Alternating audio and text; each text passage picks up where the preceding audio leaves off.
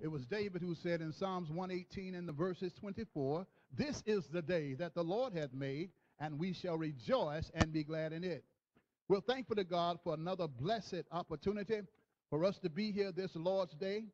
And I'm just peacock proud to be in the presence of my brethren this morning to praise God's holy name. We're going to have a couple of songs, a song or two, and we're going to ask Brother Bolden to come on and give us a shouting song and let us crank it up this morning. We're just thankful that you're with us this morning.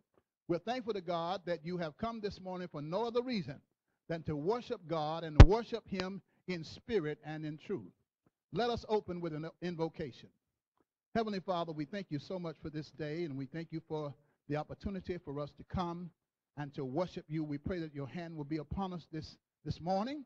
We pray that all that we say and all that we do will be according to your will.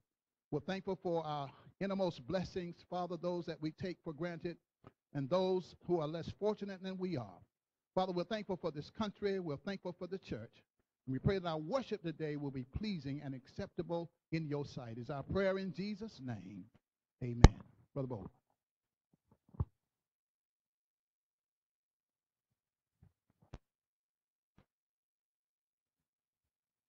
Our hymn of praise before scripture and prayer is hymn number 26, An Empty Mansion.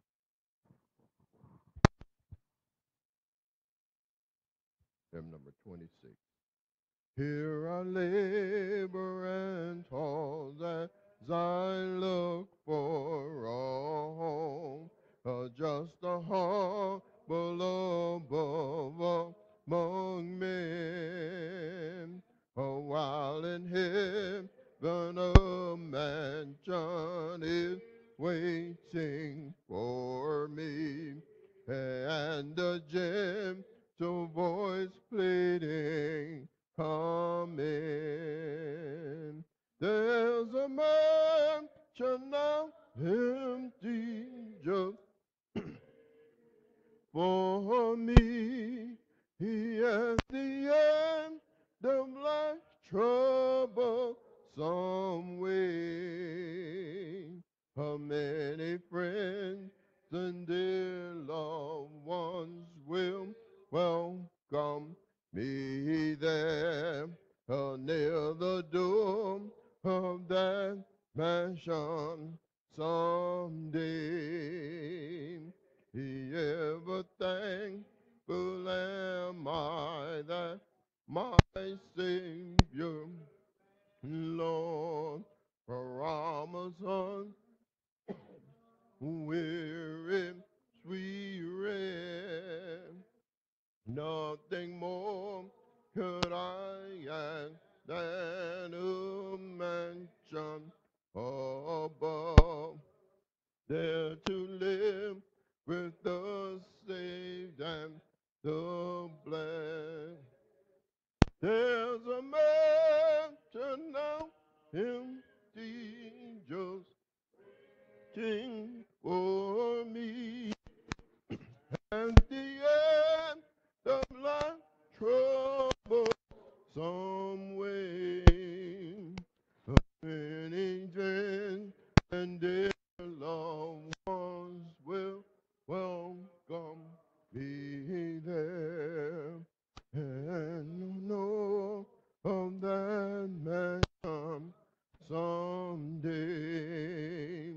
when my lips and toiling have ended below, and my hand shall lie folded in rest. I'll exchange this old home for a mansion up there, and invite the archangel as guest. There's a man empty, just waiting for me. He at the end of life, humble some way. Many friends and dear loved ones will welcome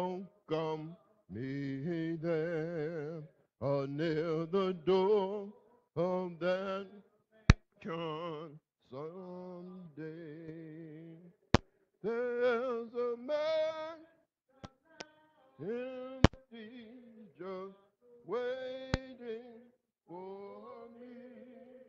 And the end of life trouble somewhere. And the end of loved one.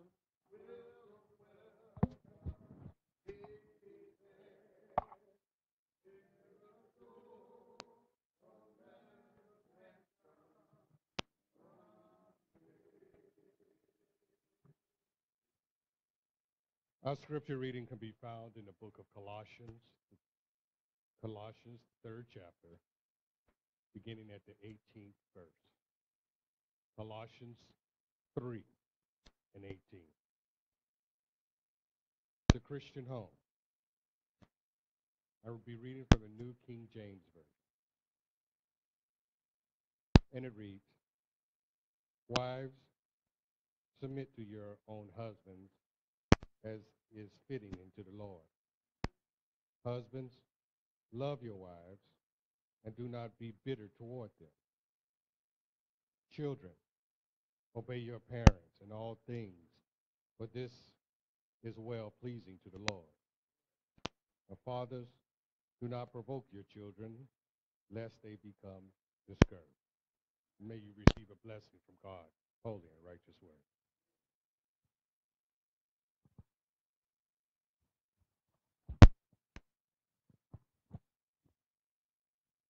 Let us pray. Our Father, who art in heaven, Father God, we thank you again, Father, for allowing us to assemble ourselves here this evening to worship you in spirit and in truth. And Father God, we ask that you continue to bless Liberty City Church of Christ, Father. And Father God, we pray for those that are unfortunate. We pray for those sick ones among us. We pray for the ones that are at home, hospital, nursing home, or wherever they might be that stands in the need of prayer. And Father God, we thank you for our ministers, our song leaders, and the leadership of this congregation. Father God, we just can't thank you enough for all that you have done and all that you're doing. And Father God, we pray for those on the highway and byway. Father, we ask that you keep harms out of their way. And Father God, we pray for the homeless. We pray for those that are unfortunate. And Father God, we pray for those that was affected by the coronavirus, Father. And Father, we ask that you bring them back to their most wanted need. And Father God, we give you all the honor, we give you all the glory, and we give you all the praise. And we thank you, Father, for being our Father and letting us be your children. And these prayers we ask in Jesus' name. And all who love the Lord say it, amen. Amen.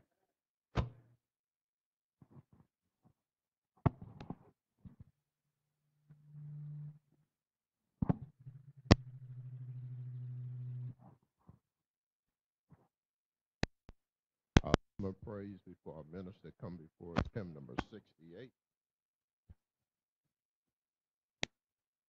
Hymn number 68, because he lives.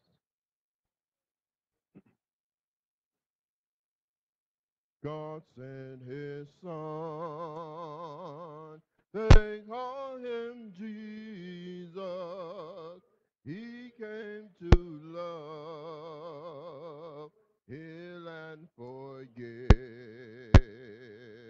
He lived and died to buy my pardon. An empty grave is there to prove my Savior lives. Because he lives, oh, I can face tomorrow. Because he lives, all fear is gone. Because I know he holds the future, and life is worth the living just because he lives.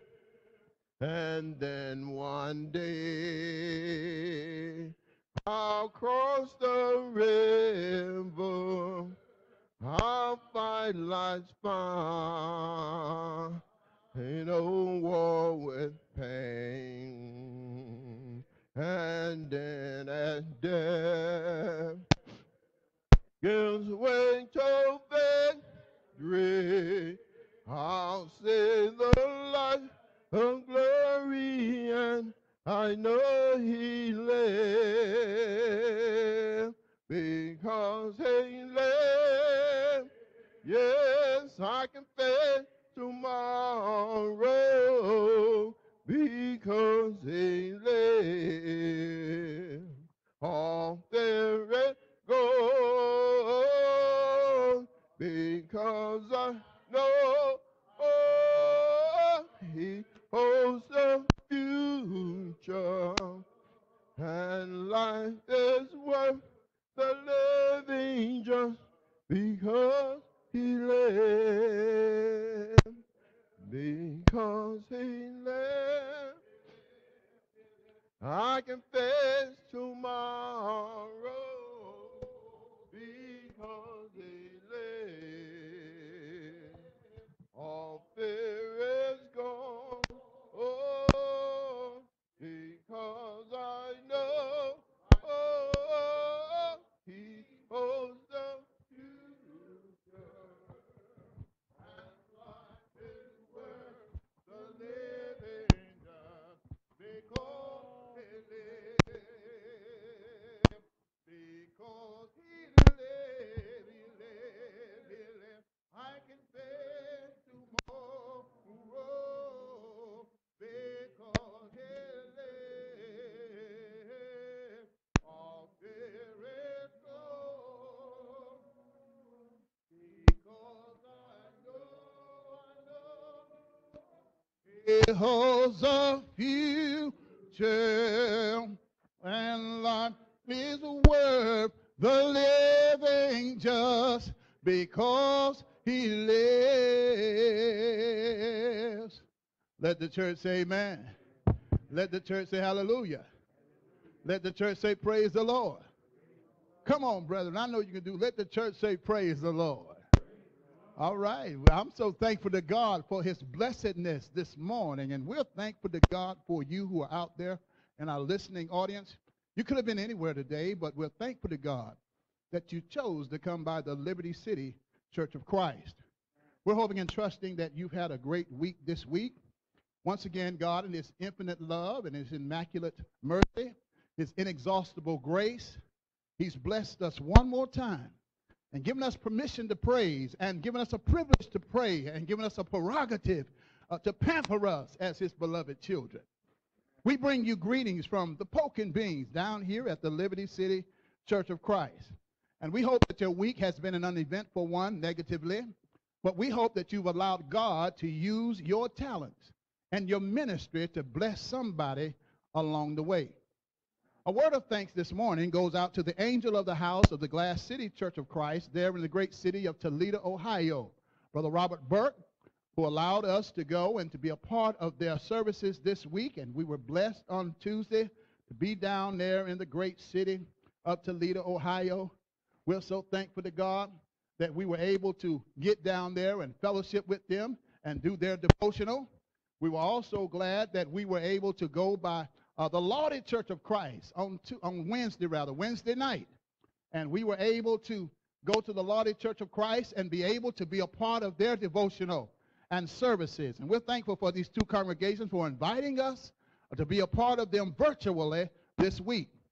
A word of thanks also to our brethren who came out this afternoon, some on a short notice, but they came anyhow to praise God this morning and to be a part of this service today. We're hoping that today that you have your Bibles ready. We pray that you have paper or pencil ready because thoughts are like birds, they'll fly away. And a short pencil is better than a long memory any day.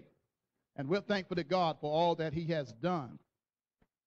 Also, because of the brevity of time this morning, we are planning to go to the Brownsville Church of Christ to be a part of their worship this morning. We've been asked to say a word from the Lord.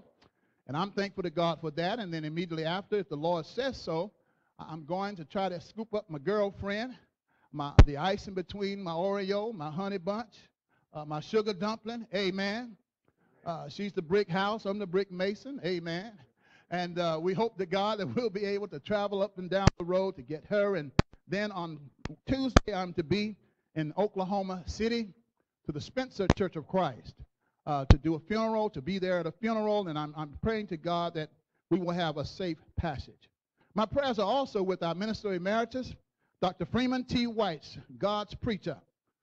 He's away in Houston doing a marriage ceremony this week, and we pray to God that God will use him real well for that ceremony. God bless your brother White, and pray God you'll have a safe trip back. Again, for emphasis' sake, I want you to turn to Colossians, the 3rd chapter, beginning at verses number 18 through verses number 21. It's so good to be back at the building today. I just feel like shout. Amen. Amen. The Bible says, wives, submit yourselves to your husband, for this is fitting to those who belong to the Lord. Husbands, love your wives and never treat them harshly or be bitter toward them. Children, always obey your parents, for this pleases the Lord. And fathers, do not aggravate or provoke your children to wrath, for they will be discouraged. I want to thank those brethren who sang and prayed and gave scripture this morning. Everything has been decently and in order thus far. My brother Harrell Hinton is dealing with a series of studies called the Kingdom Marriage and Kingdom Family. And he told me to say a word, and I hope I don't mess up that series this morning, because I know he's doing a marvelous job. But I came by to ask a question. Is there any logos from the Holy Ghost? Is there any word from the Lord? We want to briefly and prayerfully, concisely look at one of God's greatest institutions called the family this morning. Because the kingdom, the family of God, has a viewpoint that is biblical, one that we need to practice, one that is practical, and one that we can do according to the will of God. You know, every time I look at this subject called family, I just get excited. I just get enamored because there is much exhaustive information in the Bible about your family. There is much that we need to know because this is one of God's favorite topics, the family. And therefore, much has been said, much has been applied, much has been misapplied, much has been practiced, much has been negatively and positively done to this subject, family. Let me say from the outset that I'm privileged by God to be blessed with a family. Amen. And I've been blessed to even have a degree in marriage and family therapy. But Lord knows, I don't claim to be an expert on the family. I don't claim to be a hot shot or an ace on this subject called family. But there are some things I do know.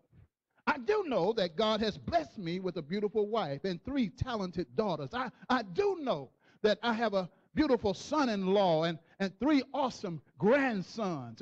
And I do know that I have a God-fearing mother-in-law and godly parents that tried to rear me up. And if my wife were here this morning, she would tell you that she married a perfect man and he has yet to make a mistake. Amen. I'm trying to wake y'all up this morning. I saw a sign one day, a sign that said, girlfriend, if you're looking for a man that is keenly responsible, if you're looking for a man that's nice and kind, if you're looking for a man that's always respectful and courteous, if you're looking for a man who's loving and caring and faithful and good looking and honest and cool and trustworthy and rich, if you're looking for that man, just be very patient. Jesus is coming soon. I got news for you. We got some work to do when it comes to this subject called family.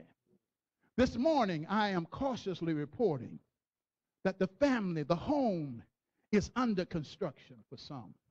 For others, their homes are being demolished. For others, it is in a remodeling stage. Notice, I did not say the house. I said the home. Because there is a stark difference between the church and the building. And there is a stark difference between the house and a home. A house is just living quarters, but a godly home is an institution. The house is just a building, but the home is a life laboratory. The house is a modern dwelling place of many rooms, but a home has many memories. A house has been designed by an earthly architect, but a godly home has been built by God. A house has economic status, but a godly home, must have a divine bank account. A house has family members, but a home has family relationships. A house is brick and mortar, but a home is comfort and safety. A house has tables and chairs, but a home has value, stability, and structure. A house has a flat screen and a laptop, but a home is down to earth, caring and concerning for one another. There's a difference between a house and a home. Oh, I could go on, but I pray you get my drift. Because millions today are looking for a palatial mansion. They're looking for a house, but what they really need is a godly home. You can have a $5,000 house, but be spiritually bankrupt in a $5 million home. Let me stop meddling, because y'all ain't saying amen. But the question and the consideration is, if we were to put a listening device in your home and some cameras secretly all over your home, what would we see? What would people see? What would they hear? Don't y'all answer. Don't y'all answer. What would they see? Y'all done got quiet on me, brethren. The good news is that we have a godly project manager that's second to none. No, it's not Bob Vila who constructed this old house. It's not Lennar Homes, which has contracts, but they're not in the running. It's not Rutland Homes, which is a good company. They're not even in the arena. But the psalmist says in Psalms 127, verses 1 through 5, that except the Lord build a house, they labor in vain that build it. Except the Lord keep the city, the watchman waketh but in vain. What are you saying, David? David said, unfortunately, if the Lord has not built your house, there is no need in you even building it. Your labor is in vain. And if the Lord is not keeping our cities, is not securing our cities, is not watching over our cities, then we can wake in vain. God not only has a plan, but he has the best plan for the home. He has the greatest policies out there for the family. Our God is a God of order. He's a God of pattern. He's a God who has exercised his kingdom plan.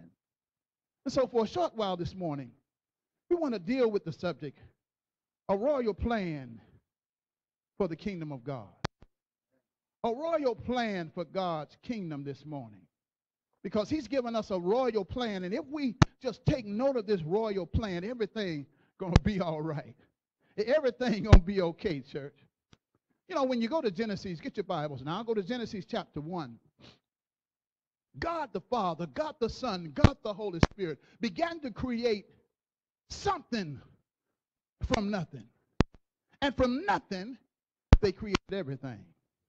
The Trinity, God the Father, God the Son, God the Holy Spirit, breathed out some triplets. First of all, they breathed out let. And then he caught up with his riding partner, be. And then he caught up with his traveling companion, was. Let, be, and was went all over the place and began to construct a universe. From nothing, God made something. And then when you get down to verse number 26, the Bible says that God said, let us make man in our own image, in our own likeness, and let them have dominion over the fish of the sea, over the fowl of the air, and over the cattle, and over every creeping thing that creepeth on the earth. And God created man in his own image. And in the image of God, the Bible says, created he male and female. That is Adam and Eve. Not Eve and Evelyn. Not Steve and Frank. Amen. I ain't talking about you, Frank. But God created men and woman. And then when you get down to verse number 28, I believe the Bible says, and God blessed them. And God said unto them, be fruitful and multiply, replenish the earth, subdue the earth, have dominion over the fish, over the sea, over the fowls of the air, over every living thing that moveth on the earth. And this triune God created with a crescendo all that is created. Oh, I wish I had time to stay right there, but we got to hurry up. It is amazing how doctors, how psychologists, how sociologists, how psychiatrists, how scientists, how biologists have yet to tap into all of the intricacies, all of the unique avenues that have been designed by God Almighty. Man is a triune being. Man consists of body, soul, and spirit. The soul, from the Greek word suke, nephesh, is the intellect, the memory, the personality. The spirit, from the Greek word pneuma, which means breathe, ruha, God breathed, is the eternal presence of man. Both like the wind, we breathe like God did. All animals that have a vertebrae, all mammals, fish have to breathe, but they use their gills. And we breathe, men breathe like God did. The soul, the body, the spirit are all over the Bible. When you get to 1 Thessalonians, the 5th chapter, in the verse number 23, the Bible says, and the very God of peace sanctify you wholly. And I pray that the God, the whole spirit, the soul, and the body be preserved blameless to the coming of the Lord Jesus Christ.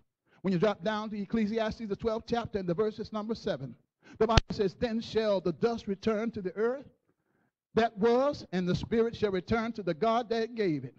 When you look at Hebrews 4 and the verse preached off, verse number 12, the Bible says, for the word of God is quick and powerful, sharper than any two-edged sword, piercing even the dividing of asunder of soul, spirit, joint, and marrow, and a discerner of the thoughts and the intents of the heart. Genesis 2 and the verse 7, God said, and the Lord said, he formed man from the dust of the ground, and he breathed into his nostrils, and man became a living soul.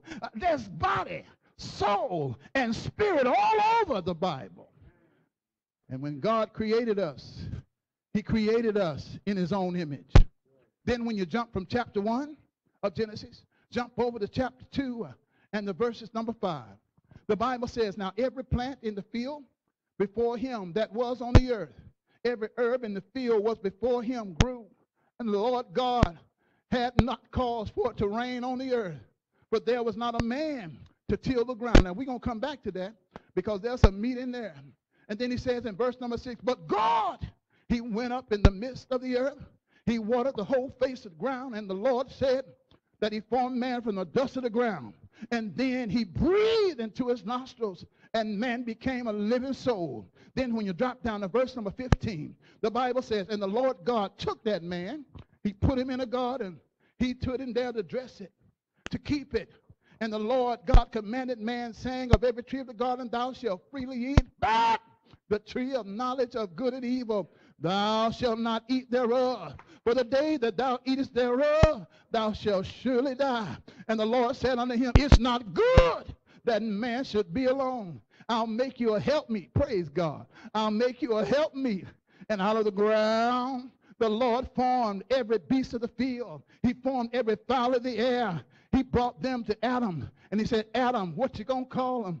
And Adam said, he called them some of everything. Every creature a name thereof. God made it just like he wanted. So Adam called the cattle. He said, come on over here, cattle. He called the birds. He said, I'm calling you birds. He called those, and then all of a sudden, something happened. God put Adam in a deep sleep. The first surgery, the first anesthesiologist was God. He put man asleep, and then he slept, and then he went over to his side. He pulled out an old rib. Somebody said he didn't go to his feet because he didn't want man to walk on the woman. He didn't go to his head because he didn't want him to knock her out, but he went to his side. so that they can walk side by. Y'all got it. And then he pulled a rib out the side, and out of that rib, he formed this woman. He made a man, a woman after man. Amen. And Adam looked at it. He said, you so look good. But this is bone of my bone, flesh of my flesh. Girl, you so look good to me. But then after that, the Bible lets us know after he said that, he made a law. Verse number 24, he says, therefore shall a man leave his father and mother and cleave to his wife, and they shall become one flesh. And they both were naked. They were not ashamed, for the man and the wife were together. And then from chapter 2, we go to, y'all stay with me now, we go to chapter 3. And in chapter 3, sin entered into the garden. I wish I had time. I ain't got time. Verse 14 and 15. Then the curse of sin, the serpent, better known as Satan, beguiled Eve, and the woman had a penalty, drove them out of the garden. And then chapter 4, the family comes in. Now here's where we are tonight. Today, family came in and was introduced with the birth of Cain and Abel. And then in chapter 4, the Bible says he establishes an everlasting paradigm. He established an eternal, thank you, my brother, pivotal principles and pattern to keep humanity out of chaos. You see, God created family. Somebody say, well, he put it together so we can fight. No. He put the family together to keep us out of chaos. If everybody keeps their roles, if children obey their parents, if husbands love their wives, if wives submit to their husbands, then it'll keep you out of trouble. Amen, Walls. Y'all don't believe that. So therefore, he set up 3 institutions, church. He set up in the garden 3 institutions, 3 divine institutions. Whenever you see an institution, you see one that establishes law, it establishes practice, and it establishes custom. That's what an institution stands for. An entity that establishes law, it establishes practice, and it establishes a custom for us to follow. But whenever the foundations are destroyed, then we're going to be in trouble. The first institution he set up was government. When you go to Genesis 2, back to verses 15 through 17. The Lord God took the man, put him in the garden, told him to dress it, be a good gardener, amen. But then I want you to look at verse 16. The Lord God commanded man. First time you see that word. He establishes law between him and man. And he says, of every tree of the garden you can eat, but of the tree of knowledge of good and evil, you shall not eat thereof, for the day that you eat thereof, you shall surely, without shadow of a doubt, die. God set up government. And then secondly, God set up another institution. He set up marriage. When you look in verse number 24, therefore, shall a man leave his father and mother, cleave to his wife, they should become one flesh, marriage. And then, chapter 4, the third institution is, he set up family. Adam and Eve conceived and bare Cain and said, I've gotten a man from the Lord. And she began to bear his brother, Abel. And Abel was the keeper of the sheep. Cain was the tiller of the ground. Notice now, in this establishment, in this institution, there are some staples of human existence. In Genesis 2:5, every plant of the field before there was an earth, as he put the earth there, rather, before there was a tiller to the ground, God put plants, but he wouldn't plant them until he got a gardener. Did y'all get that? He says every plant, every herb, before it grew, the Lord had not caused it to rain so it can grow, because there was not a man to till the ground. After he created a man, everything started growing. And so he put a man there to cultivate the ground. Man had a job. I want you to notice this. Man had a job before he got a wife. I think I said something there. I said man had a job. Y'all done got quiet on me. Before he got a wife. And then he had responsibility, verse 15. He didn't go to school, but God gave him enough intelligence to name all the animals. And then verse 16 through 18, he gave all of creation policies and procedures. Now fasten your seat belts. Get your arms and legs inside of this Christian train. To be honest, when it comes to family, we have not fared so well. You might as well say amen. I'm going to say amen for you. When it comes to this thing called family, we've done everything from turning inside out.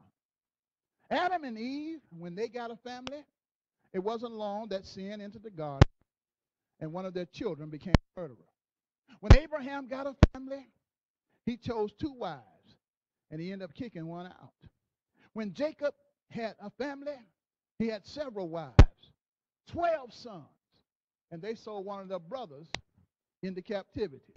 When David got a family, a man after God's own heart, he committed one of the greatest adulterous cover-ups and conspiracies in the scriptures. There's a common denominator here, church. I don't know if you see it, that we've all had problems from time to time waiting on God. Isaiah 40, I believe it says, in verse number 31, it says, "But they that wait on the Lord shall renew their strength. They shall mount up wings as eagles. They shall run and not get weary. They shall walk and not faint."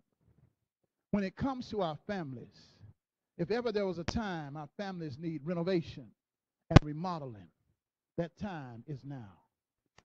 Joyful marriages and families are precious like jewels. They are a rare commodity. The wise preacher Solomon said in a long time ago, in Solomon 24, and verses 3 and 4, Solomon said, "Now, through wisdom a house is built, and by understanding a house is established, and by knowledge all the chambers are filled with precious and pleasant rubies." He used 3 things there. He says, first of all, if you're going to build a house, build it with wisdom. If you're going to construct a house, build it with understanding.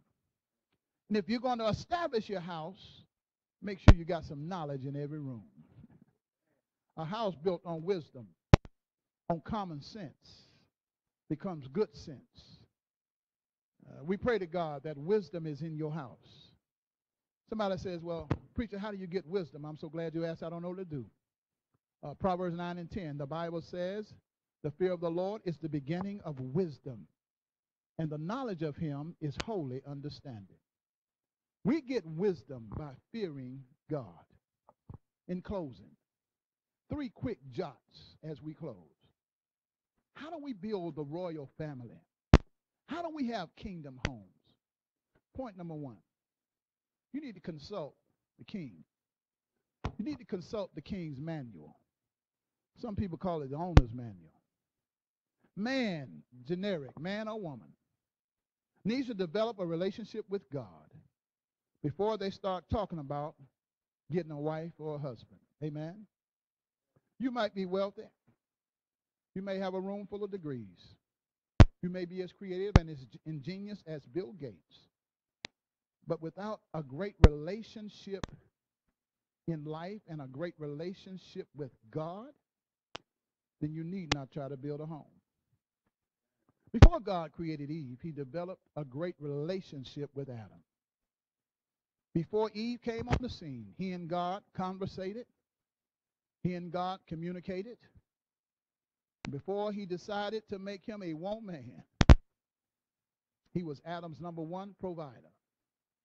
God provided for Adam.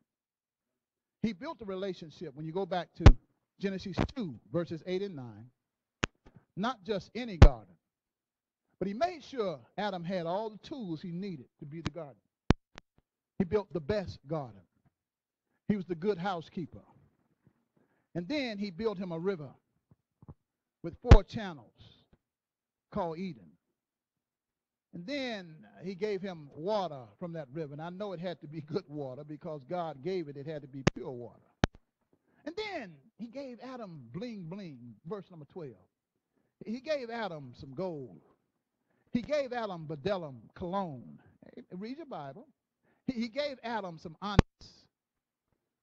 He wanted him comfortable emotionally, psychologically, socially. And then not only was he a provider, God developed his relationship by becoming a good communicator. God talked to Adam. Let me tell you something. Family, don't ever play the silent treatment. It's a dangerous game that you play. It's a psychological game that you play. Even when Adam got in trouble and Eve got in trouble, God communicated with Adam and Eve. And then in developing that relationship, he set boundaries. When you look in verse number 16 and 17, he says, Adam, let me tell you something. You can eat of every tree you want to eat. But the tree of knowledge of good and evil, don't touch it. Communication. Provider. Boundaries. Before he gave him a woman, before he gave him a family, he developed a relationship. And then secondly, in closing, not only must we check the King's Manual, consult the King's Manual. Point number 2, you need to check the King's mandate. What is the King's mandate? The King's mandate is one man for one woman. Y'all done got quiet on me. Now, brother, I know you got your black books. I know you got a honey in every corner, a sugar in every container. But God set it up, one man for one woman. Adam said, this is bone of my bone, Genesis 2:23, flesh of my flesh. She'll be called woman. God told him to leave and cleave. Amen. When a man leaves this owner's mandate, then the family is in trouble. The church is in trouble. The community is in trouble. Y'all done got quiet on me, brother. I ain't mad at you, but I add more to it before I take it back. Man was created in the image of Almighty God. One man, one woman shows unity. It shows submission. It shows order. 1 Corinthians 11 and the verses 3. The Bible says, now I want you to realize that the head of every man is Christ. The head of every woman is man. And the head of Christ is God. Love. 1 John 4 and the verses 8 came from God. And then lastly, confide in the King's masterpiece. What is the King's masterpiece? It is role recognition. Recognize that you are and who you are. Recognize whose you are. Wives have a responsibility of submitting to their husbands. The model of submission goes way back in the Bible.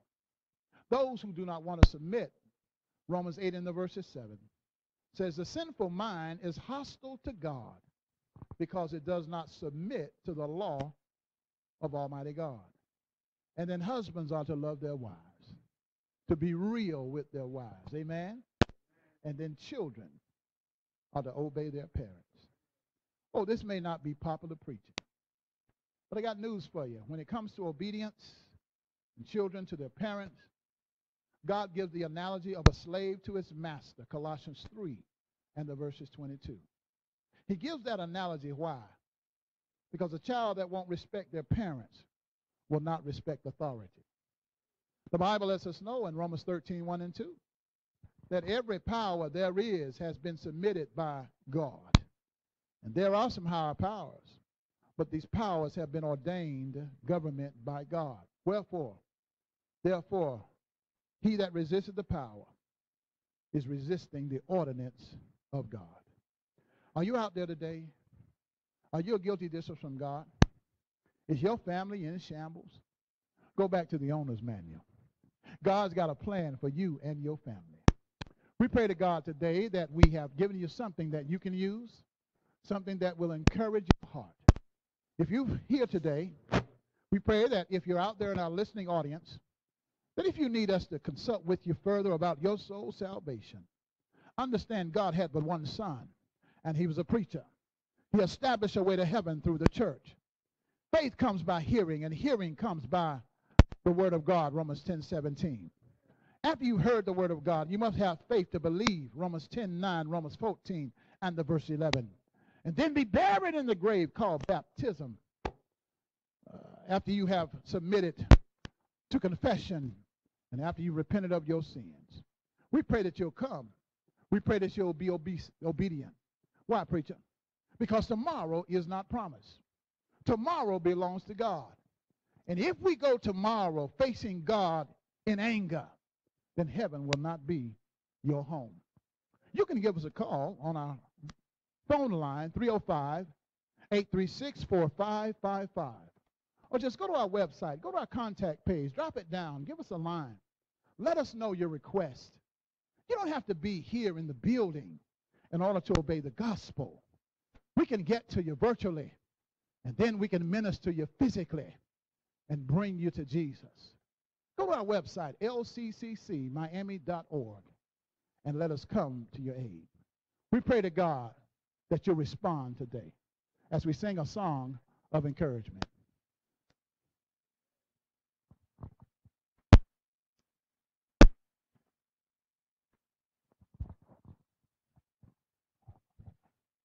Oh, what wondrous love I see freely shown for you and me by the one who did atone, just to show his matchless grace.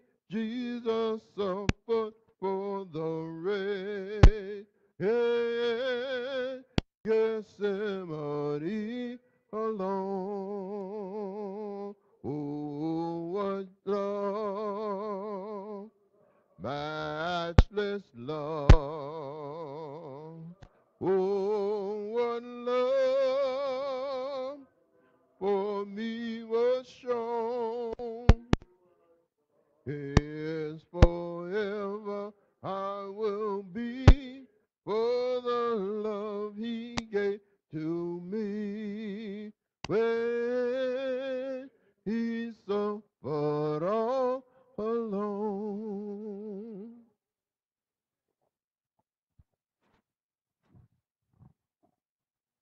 Let's prepare our hearts for tithes and communion. All tithes, you can bring it to the building, or you could mail it, or you can do it online. What time should they come? Between 12 to 2. I'll be reading the scripture concerning the communion from the 1 Corinthians, chapters 11, verse 23 through 29. And it reads, For I have received of the Lord that which also I delivered unto you, that the Lord Jesus, in the same night in which he was betrayed, took bread. And when he had given thanks, he brake it and said, Take, eat. This is my body, which is broken for you. This do in remembrance of me. After the same manner also he took the cup. And when he had supped, saying, This cup is the New Testament in my blood. This do ye as often as you drink it in remembrance of me. For as often as you eat this bread and you drink this cup, you do show the Lord's death till he come. But let a man examine himself. So let him eat of that bread and drink of that cup unworthily, till he eating and drinking damnation to himself, not discerning the Lord's body. Let us pray. Our Father in heaven, Lord, we thank you for this day. Father, we thank you for this opportunity to share in the communion, the cup, which is the blood of the body, the bread, which is the body. In Jesus' name we pray. Amen.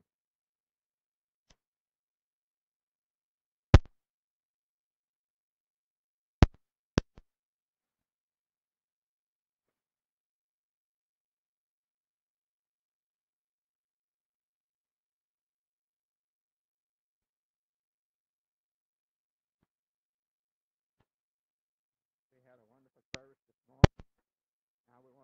God in prayer. Most holy and everlasting Father, we come in humans now that we know how to thank you for all the blessings God bestowed upon us from the service this time to the service time. Thank you for life, strength, and portion of our earth. Thank you for bringing us out this building this afternoon so we can do service. Bless this service.